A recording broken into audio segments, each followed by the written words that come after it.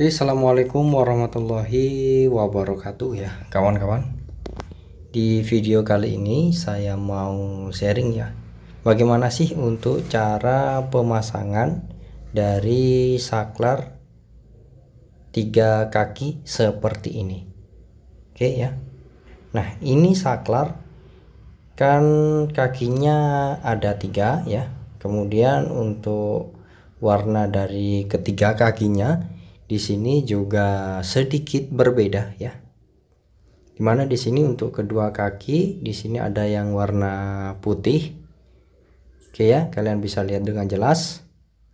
Dan satunya di sini warna kuning keemasan.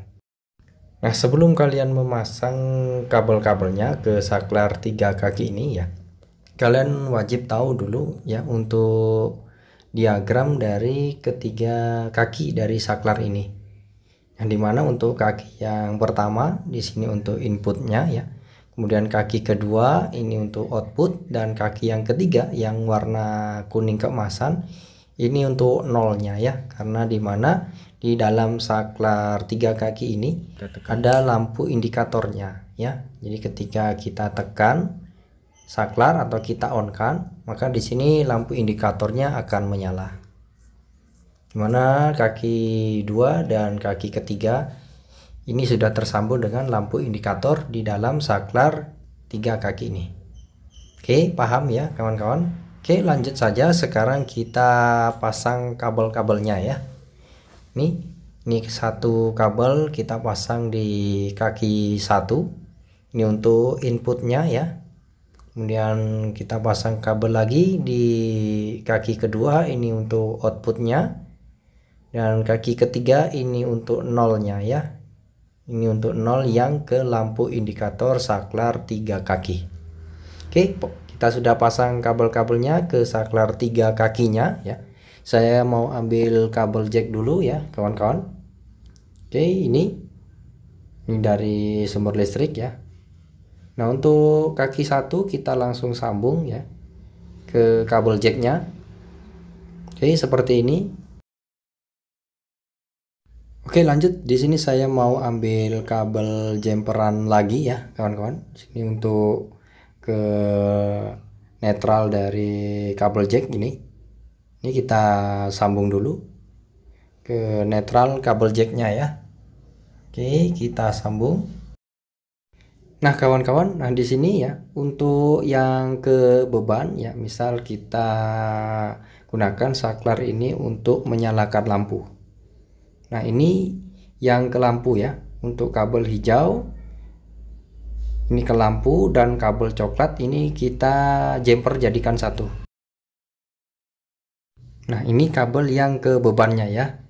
Sini akan kita sambung ke lampu saja sebagai contohnya ya.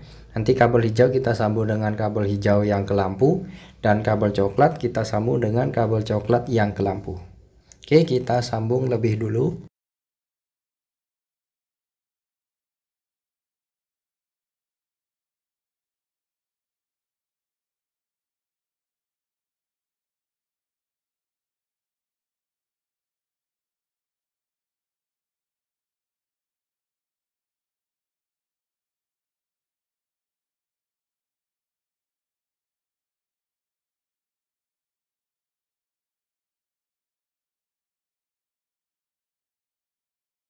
Oke ya, jadi seperti ini untuk pemasangan kabel ke saklar 3 kaki.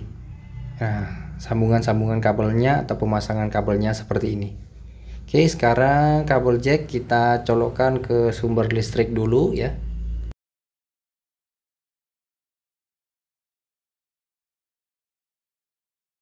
Oke, di sini sudah kita colokkan ke sumber listrik. Nah, sekarang untuk saklar 3 kaki kita coba tekan saklarnya ya kawan-kawan.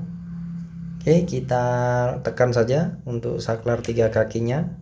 Di sini lampu menyala ya, yang ke beban nyala, dan di saklar di sini lampu indikatornya juga menyala ya ketika kita on kan saklar 3 kaki ini. Oke, jadi pemasangan kabel-kabelnya seperti ini. Jadi sebelum memasang kabel ke saklar 3 kaki, kalian harus paham dulu ya untuk gambar pengawatan dari saklar 3 kaki agar pemasangan kabelnya tidak konslet atau tidak salah pasang. Oke ya kawan-kawan, cukup sekian dulu untuk video kali ini mengenai cara pemasangan kabel ke saklar 3 kaki. Jadi cara pemasangannya sangat mudah sekali. Oke ya, semoga video saya ini bisa bermanfaat buat kalian semua. Cukup sekian, saya pamit. Wassalamualaikum warahmatullahi wabarakatuh.